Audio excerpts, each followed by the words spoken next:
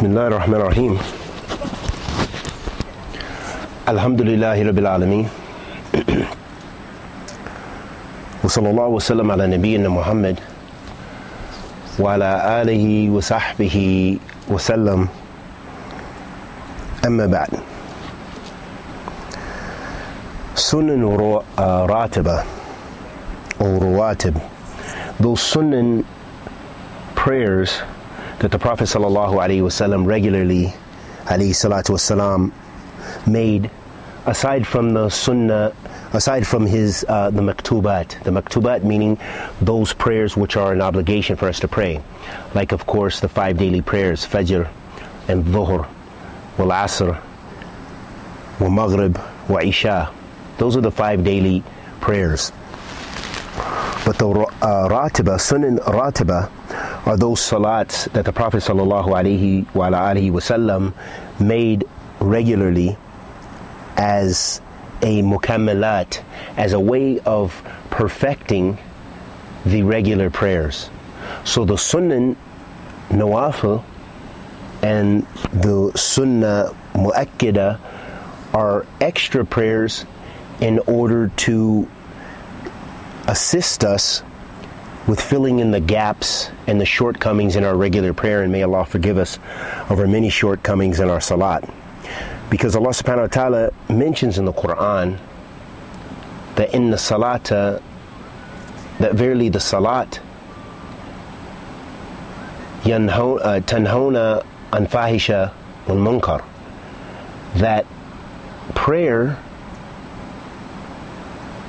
should prohibit you from sinfulness, from wicked sins and evil deeds. So if you find yourself praying the 5 daily prayers, the 5 times daily prayers, and still doing a lot of major sins, then you should go back to your prayer and look at your prayer and see, is your prayer sahiha? Is your prayer in accordance with the sunnah of the Prophet sallallahu alaihi wasallam? And one of the ways to help, aside from learning the proper way to pray and striving to pray and have khushu', humility, one of the ways to help complete our prayers or our shortcomings in our prayers and make up for them is by praying sunnahs, by praying extra prayers. And these are the sunnahs we're talking about. And the Prophet ﷺ had many sunnahs that he regularly did, and that's what makes them the sunnahs for us to follow. عن عبد الله بن عمر رضي الله تعالى عنهما قال: صليت مع رسول الله صلى الله عليه وسلم ركعتين قبل الظهر وركعتين بعدها وركعتين بعد الجمعة وركعتين بعد المغرب وركعتين بعد العشاء. رواه بخاري ومسلم. وفي لفظ: فأما المغرب وعشاء والفجر والجمعة ففي بيته. وفي لفظ البخاري أن ابن عمر قال: حدثني حفصة أن النبي صلى الله عليه وسلم كان يصلي سجدتين خفيفتين بعدما يطلع الفجر، وكانت ساعة لا أدخل على النبي صلى الله عليه وسلم فيها. رواه Bukhari. In these ahadith, with their different alfaz, they make clear for us the sunnahs, and that we should strive to pray these extra prayers to make up for our shortcomings in our salat. So Abdullah ibn Umar radiyallahu ta'ala anhu, he said, I prayed with the Messenger of Allah sallallahu alaihi wasallam 2 units of prayer before Dhuhr, and 2 after Dhuhr, and 2 after Jumu'ah, and 2 after Maghrib, and 2 after Isha. Ruwahu Bukhari wa Muslim.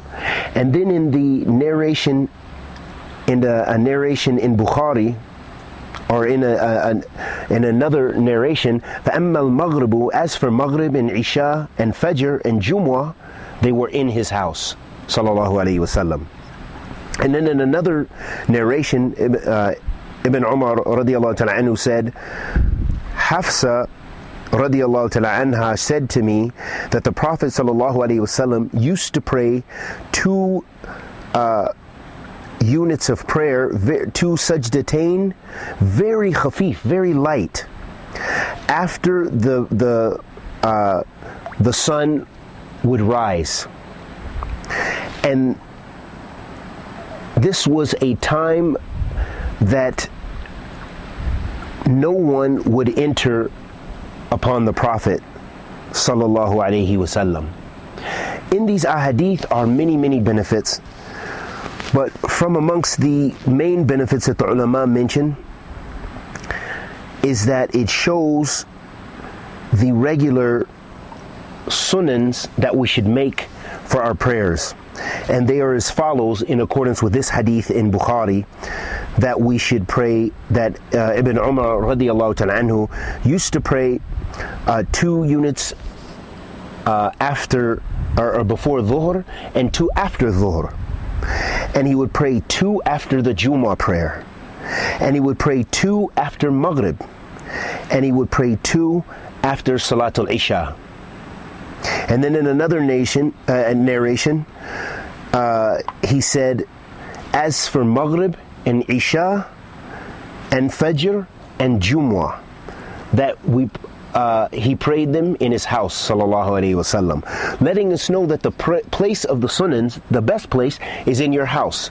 And this is in accordance with another narration of the Prophet sallallahu alaihi wasallam, where he said,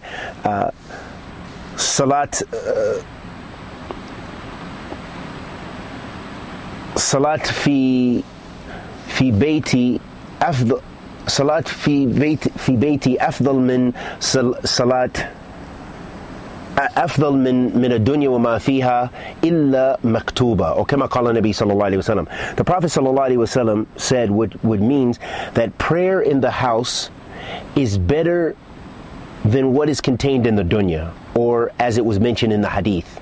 I'm not sure, I can't recall the exact left or statement of the Prophet ﷺ in the hadith, but that it's better to pray in the home except for the obligatory prayers. So that lets us know that the place of our sunans, strive to pray them at home, unless you fear that you will be tired and you will not be able to accomplish them at your home in the time. So then pray them at the masjid. For example, if you are in, you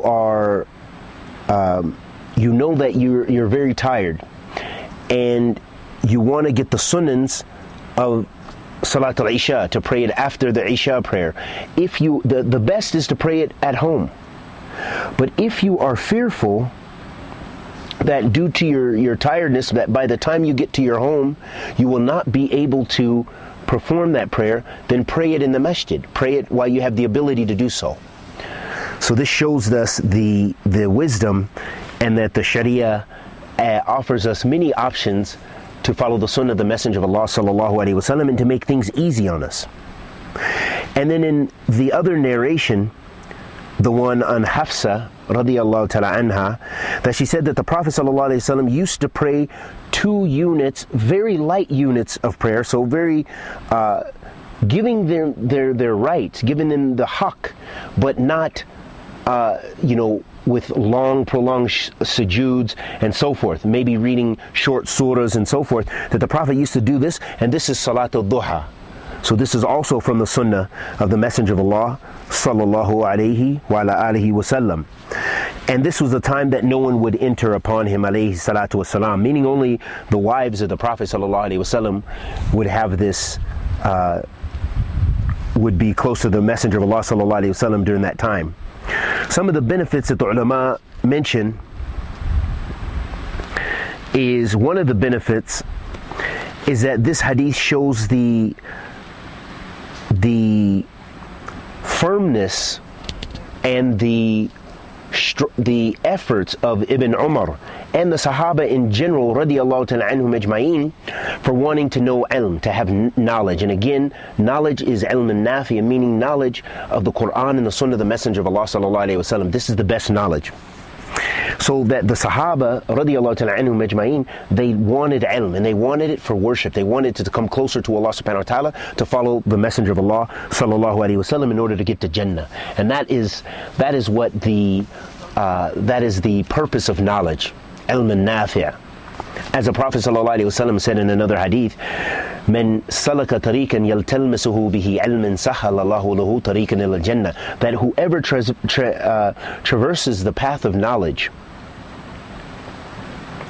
that Allah will make easy for him the path to Jannah. So as I've mentioned countless times, what did the Salaf used to say about talib al-ilm? They said talib al-ilm is talib al-jannah. That the talib al-ilm, the seeker of knowledge, is the seeker of paradise. Why? Because ilm, knowledge, is going to help you come closer to Allah. And knowledge, it takes ikhlas, it takes sincerity. If you want real knowledge, you have to be sincere to Allah and do it in accordance with the sunnah of the Messenger of Allah sallallahu alaihi wasallam, in order with the intention to worship Allah, remove the ignorance from yourself, and remove the ignorance off others. These are great benefits of knowledge, and they're the purpose of striving for Islamic knowledge. And then it will be an act of ibadah, and as the Prophet sallallahu alaihi wasallam said, it is one of the ways it will make that it is the way to Jannah. Man salaka tariqan yaltalmisuhu bihi ilman sahala Allahu lahu tariqan ila Jannah. That Allah will make easy for them the path to Jannah. Another benefit of this hadith, as Sheikh Ali Bassam rahimahullah ta'ala, and may Allah bless him with Jannatul Firdaus, ameen, he said one of the benefits of this hadith is this hadith shows us the recommendation, and that it's mustahab, these rawatib that are madhkur, that these sunan prayers that are mentioned in this hadith are it is recommended that we strive to do those. That this is something the Prophet ﷺ regularly did, and that's why Ibn Umar radiallahu ta'ala anhu, it wasn't just one time that he did this, but it shows that this was a habit of the Messenger of Allah sallallahu alaihi wasallam. And the Sheikh also mentioned that with regards, let's see, the Sheikh says that also Salat al-Asr, another benefit we gain from this hadith is that Salat al-Asr, that there isn't a ratiba min hadhihi mu'akkidat. So there is no mention of that being one of the times, the definite times when the Prophet sallallahu alaihi wasallam made those sunans. Meaning that you can do it and you will be rewarded for it. But it is not what the Messenger of Allah sallallahu alaihi wasallam did and encouraged us to do necessarily. But that doesn't mean if you hear the adhan and you or what have you, and you want to pray rakatain, pray the rakatain, especially if you're in the masjid, so you will receive ajr for that, bi'idhnillah ta'ala. But it is not from the mu'akkidat, it's not from those that are mentioned in the ahadith of the Messenger of Allah sallallahu alaihi wasallam as those ones that we should really strive to get. Like you should do your best to never miss, especially fajr, especially the rakatain of fajr. Don't miss that.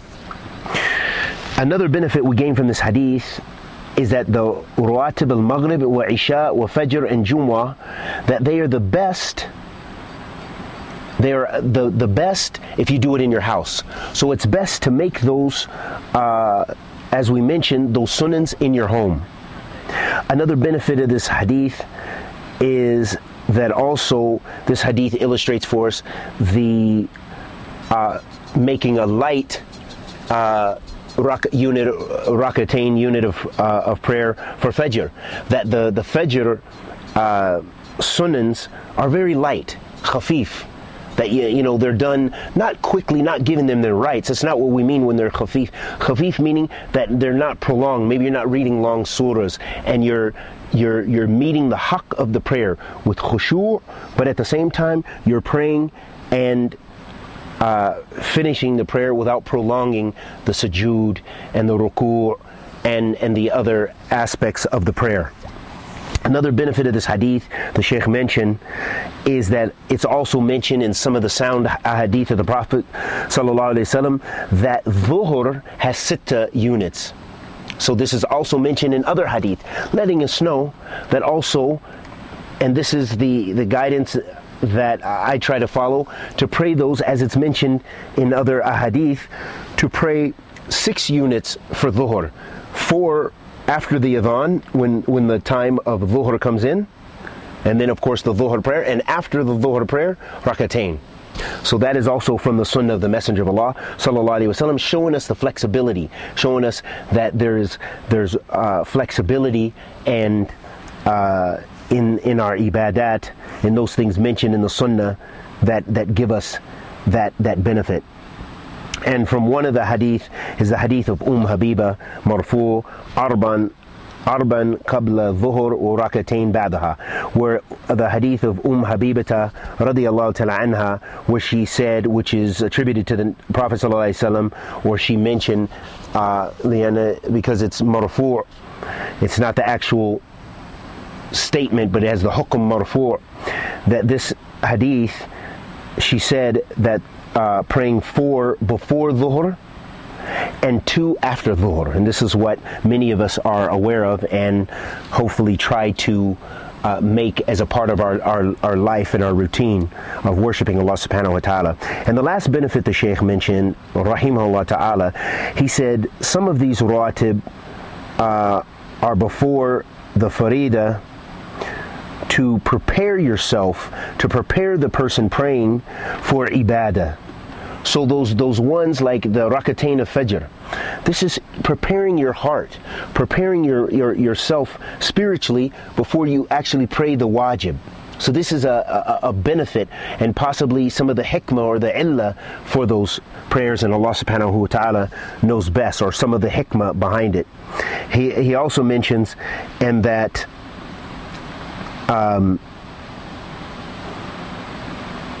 some of them are after, in that the ones that are after the sunnahs that are after the wajib or obligatory prayers are there to make up for the shortcomings in your prayer, for the naqs.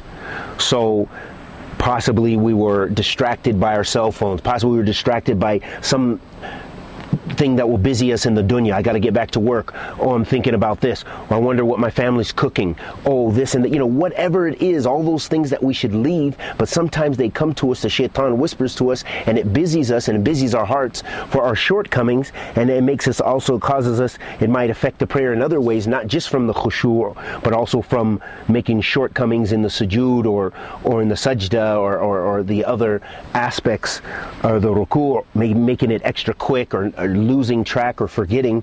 So these sunnahs afterwards, they help make up for the shortcomings in our salat. And we ask Allah the Almighty to accept our good and forgive our evil. Anything I said that was correct was from Allah. Anything I said that was incorrect was from myself and the shaitan. Wa sallallahu wa sallam ala nabiyyina Muhammad wa ala alihi wa sahbihi wa sallam.